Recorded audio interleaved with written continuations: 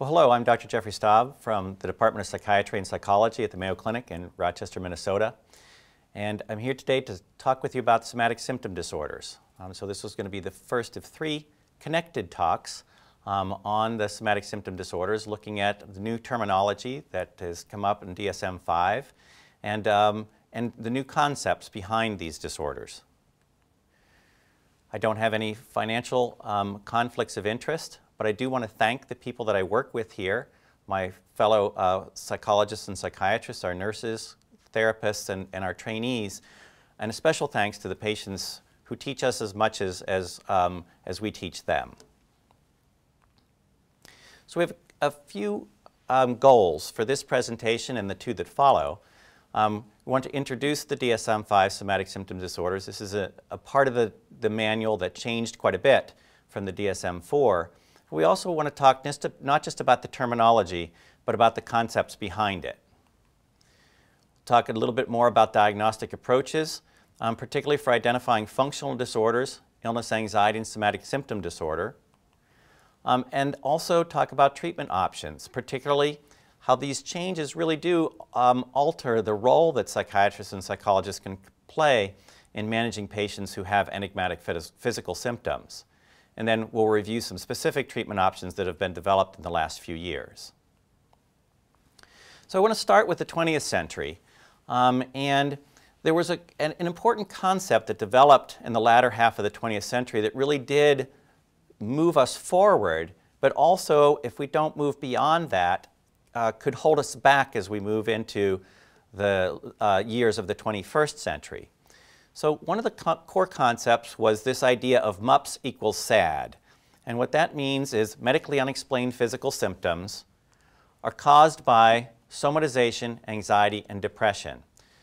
And this was work of Kurt Kroenke and others who really showed that this overlapping triad of somatization, anxiety, and depression was responsible for a lot of the presentation of patients who would have symptoms that really didn't yield much to medical evaluations in primary care settings.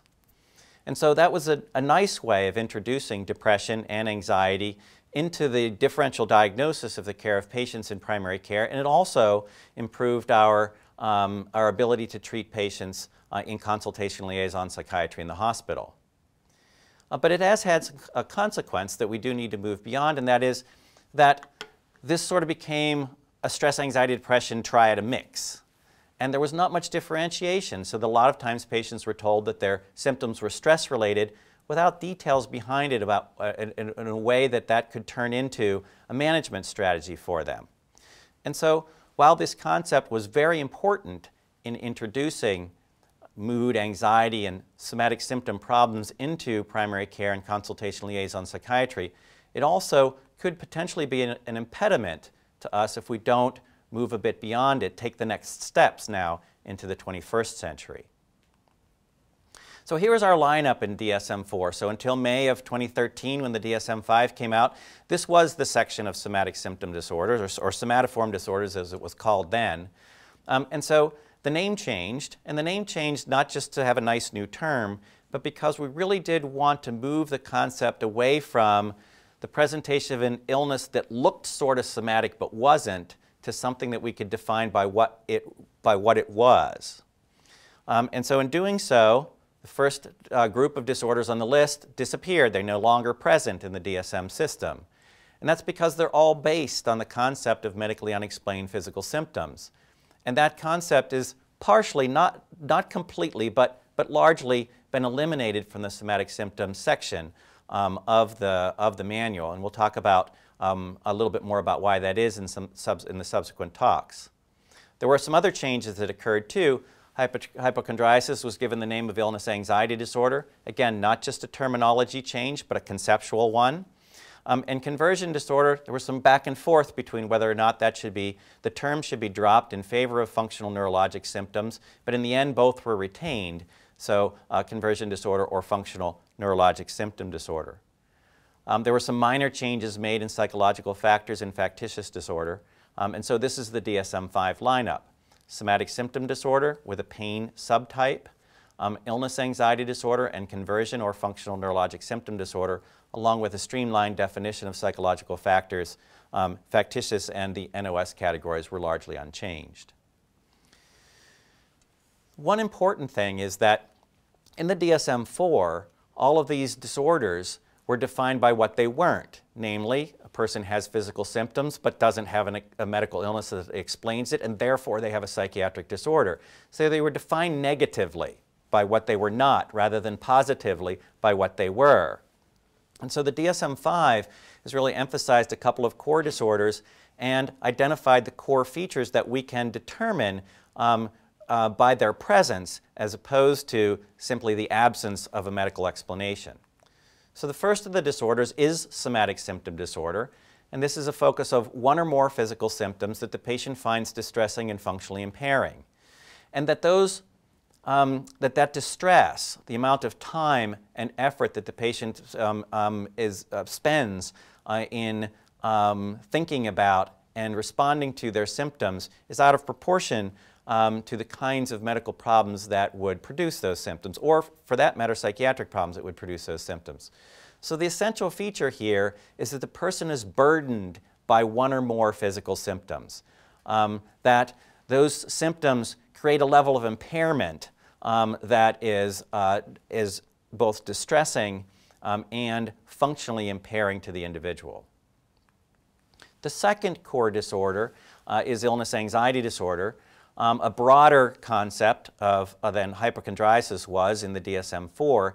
And here the essential feature is a persistent, excessive thoughts and feelings about having some sort of a physical illness. Also that the person's not easily reassured by negative evaluations. And there may not necessarily be many physical symptoms. So unlike somatic symptom disorder, in which there can be many physical symptoms that burden the patients, here it's the worry, even about one symptom, that's the core feature. So the essential feature here is that preoccupation or fear about being ill. Another really important concept here is that these two, or either one of them, can be present with or without a medical diagnosis. So we don't make these disorders just because a medical diagnosis isn't made, because someone could have illness anxiety and cancer, or could have illness anxiety with fears about cancer, but no evidence whatsoever of a malignancy.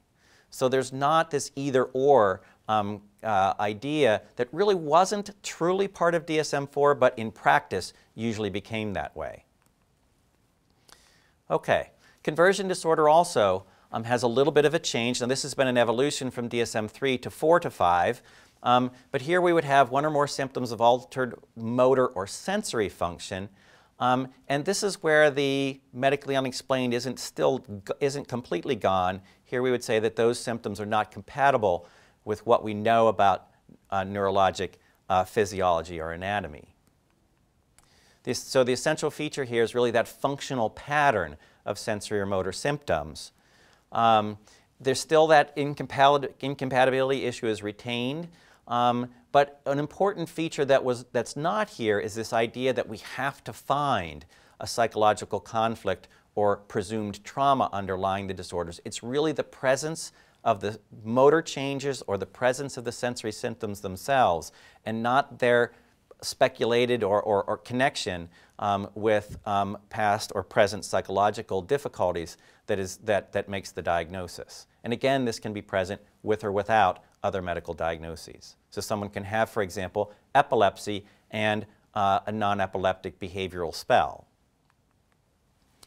Now, the writers of the ICD-11, which is now underway and by the World Health Organization, are also making changes in this area. And there are some comparisons, but also some differences that haven't yet been sorted out.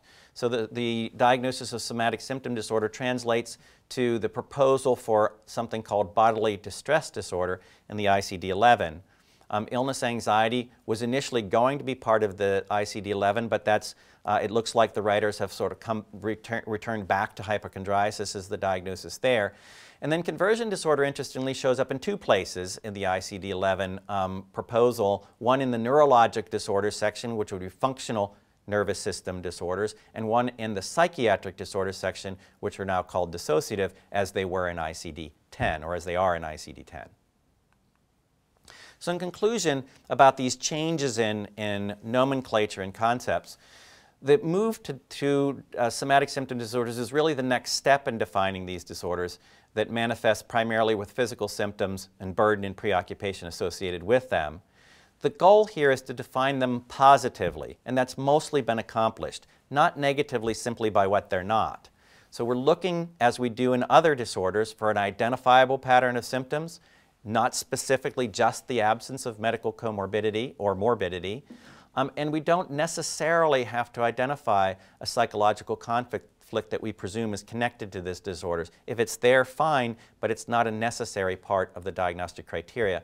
And this is the next step beyond the successes that we had with the SAD triad in the 20th century. There are comparable but not entirely identical changes occurring in the ICD-11 by the World Health Organization. Thank you all very much.